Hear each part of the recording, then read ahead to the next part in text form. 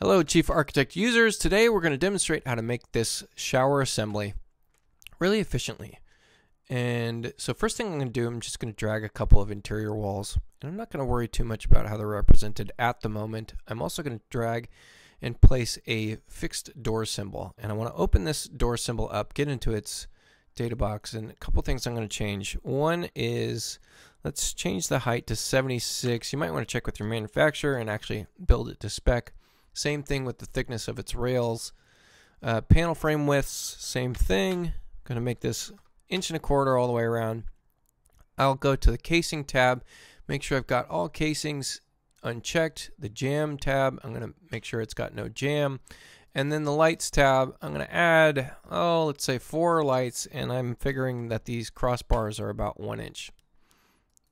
So there you go. I've placed this. It's a parametric door symbol, which means if we zoom in just a little bit, as I drag and shape this door symbol, that frame, those specifications that we did, panel width, all that stuff, it's going to stay the same, uniformly stretching, so that I don't need to modify a symbol to accomplish this. It's a really fast way of doing it.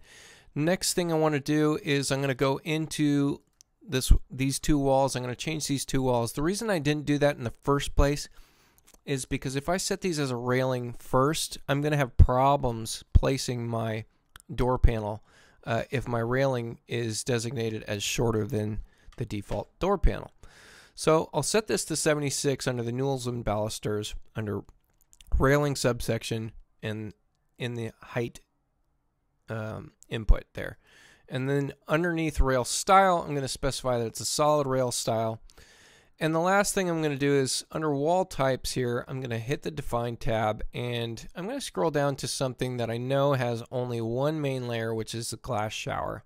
And I'll copy that and I'll make it 1.25. And because it's only got one main layer, I can go into the total thickness subsection and put in 1.25, and it's going to change this thickness designation under the main layer. There we go. Now I've got 1.25 inches. I could also terminate this main cap, delete this main cap, I should say. I'm going to leave it for now. It's not bothering me. Anyways, once that's set, now I have a wall assembly where I can butt this all the way to the corner. And let's duplicate it on the other side.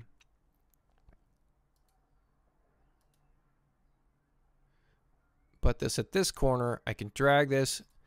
Now, keep in mind, I don't have a door symbol in here right now other than the fixed door, but I can make one of these doors an operable panel, right?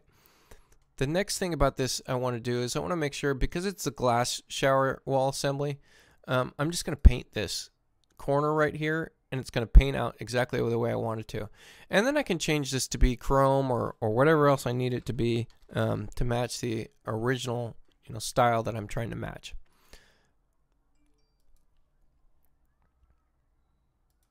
Do that for the 2 neighboring doors.